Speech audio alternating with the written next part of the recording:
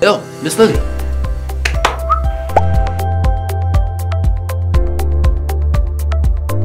Testing, testing, testing, 1, 2, 3, testing, testing, 1, 2, 3, testing, testing.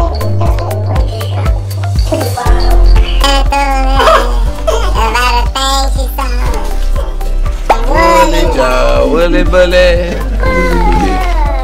Testing, 1, 2, 3. Testing, testing, 1, 2, 3. We are On this, the 30th. Happy Friday, Baylor College of Medicine and Friends of Baylor. A lot of energy there. I'm excited about today because we're going to talk about my favorite topic, the zoo. So I have a long history of going to zoos. When I was a camp counselor in the inner city of Detroit, we used to go to the zoo every Friday. Detroit had a pretty good zoo. And I've been to the Bronx Zoo many times. Central Park Zoo, not so good. San Diego Zoo, overhyped, I think. The animals are very far away. But the Houston Zoo is really good. And so one of the first things that happened to me is when I got here, arrived in Houston, is I went out to the Houston Zoo because we have this relationship. And it all started in 2008 when Dr. Alan Heron of Baylor, who's a professor of pathology, called a colleague at the zoo to express deep condolences because Mac, a 2-year-old elephant, had died from a very common disease in captive elephants, Endotheliotropic Herpes Virus, or EEHV. It's a herpes virus just like you get it in your mouth, but it's elephants, and because they have a long trunk, they have a lot of surface area, and what they die from or get infected with, they get an encephalitis, so a brain infection. So Dr. Heron and Dr. Flanagan, the veterinarian at the zoo, discussed maybe we could combine our expertise and figure out a way to help not only these domestic elephants, but elephants in the wild, which led to a long-term collaboration with Dr. Paul Ling, a professor of molecular virology and microbiology, who leads the team for Baylor in trying to understand this disease. And so what we've done is we've developed a PCR test that can detect the virus very quickly, as well as a treatment plan to intervene when the virus is found. And so what happens is, if they find it, they treat it, and they treat it with the same drug that you would do if you get a cold sore, acyclovir. The dose is 45 milligrams per kilogram, 3 times a day for 28 days, which in a 113-kilogram calf is about 5 grams. If you look at your pill size, that'd be a pill that big. So if it's an elephant, you got to have a big pill. So it worked very well, and it was actually very effective. And it's important because both in African and Asian elephants, this particular disease is really bad. Often causes death in the young calves. In 2013, a complete genome of the elephant herpes virus was sequenced by Baylor and Hopkins, and so we've been leading the way on understanding this particular disease of elephants. So let's go talk about baby Baylor.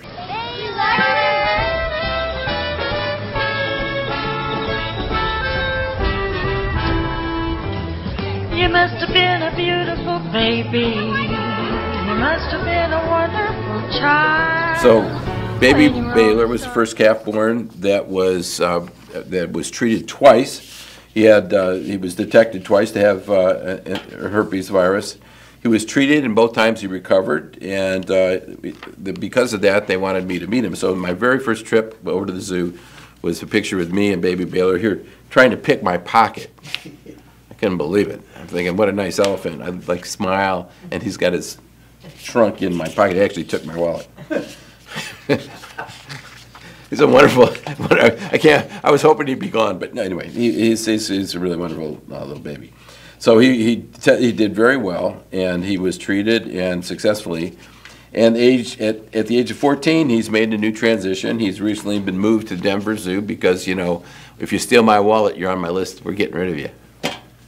So we traded him, and he's being reunited with his brother Duncan. We are receiving in exchange Chuck, a 15-year-old elephant from the Denver Zoo.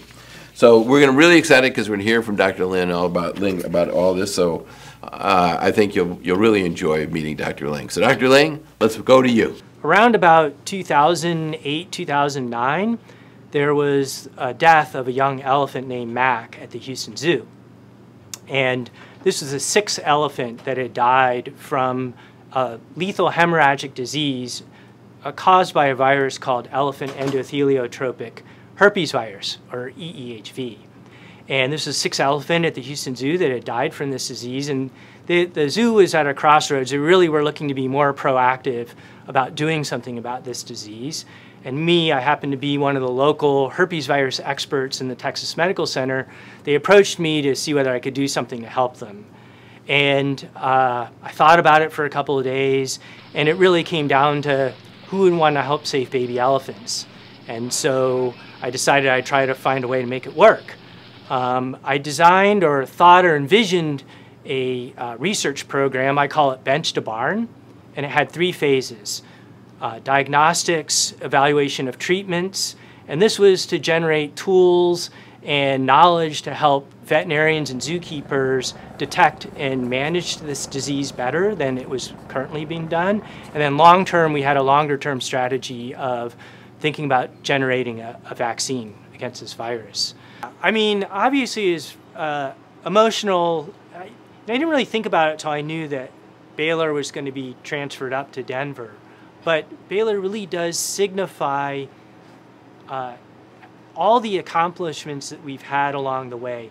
Baylor has experienced a mild illness from these EHVs, so you know the diagnostic tools that we developed, the protocols that we developed for treating this disease alongside with the Houston Zoo were important for helping to treat Baylor. In fact, there's been 6 cases, I think, total of clinical disease from EHV at the zoo. Baylor was part of 2 of those. So we learned a lot by just treating Baylor in those cases, and he survived, and it's been, I mean, really fulfilling that we had a part directly in helping all these cases, including Baylor's, survive these EHV-associated events, and now see that he's going to be immune now to these for the rest of his life. And so I really think he's a great ambassador for the success of our program. I'm sad to see him go. Baylor's, I would consider him one of the more, call him a gentle giant. He's really one of the more beloved elephants at the zoo, and I think I'm not the only one. I think everyone's really sad to see him go, but also happy to see him contribute to what we know about EHV overall. So wasn't it great getting to hear Dr. Ling and all the cool stuff we're doing with herpes virus in elephants? But you know, we do way more than that. Through the years, we have collaborated with the zoo on a lot of issues. We took care of a Komodo dragon who dislocated his shoulder and had to get a shoulder brace. We had a pink flamingo that had a knee problem. We had a knee brace for the pink flamingo. We've treated orangutans, tigers, and others. And it's a really great partnership because we do have all kinds of subspecialty medicine that helps them. But they have a large group of veterinarians, and they're outstanding. I mean, their hospital facilities are fantastic. Anyway, it's wonderful to work with the zoo. So I want to end today with a bunch of shout-outs. First of all, congratulations to all the members of our faculty who won awards. These awards are presented in the Cullen Auditorium each year, and they include Barbara and Corby J. Robertson Presidential Award for Excellence in Education, the Ben and Margaret Love Foundation Bobby Alford Award for Academic Clinical Professionalism, the Norton Rose Fulbright Faculty Excellence Awards, the Faculty Awards for Excellence in Patient Care, the Clark Faculty Service Award, and the John P. McGovern Outstanding Teacher Award. And you'll get congratulations to all of you. We really need you to be the great teachers that you are, and it's a wonderful honor to be able to think about you during that day. So congratulations to all of the award winners, and have a wonderful weekend, and I can't wait to see you next week.